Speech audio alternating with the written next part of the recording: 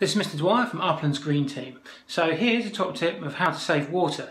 Now you'd think living here in England it's not really that important to save water because you think we'd have plenty, but as last summer proved, we do still have these dry periods, and if we can save water, that water then doesn't have to be extracted from the natural environment and then put it under less of a strain.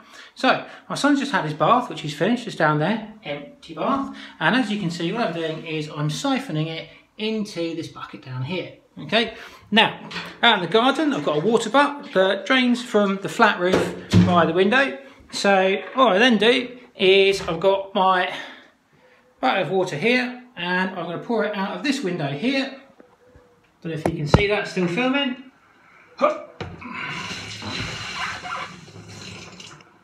There we go, and now that water is going to flow across my roof into the guttering and then down into the water butt.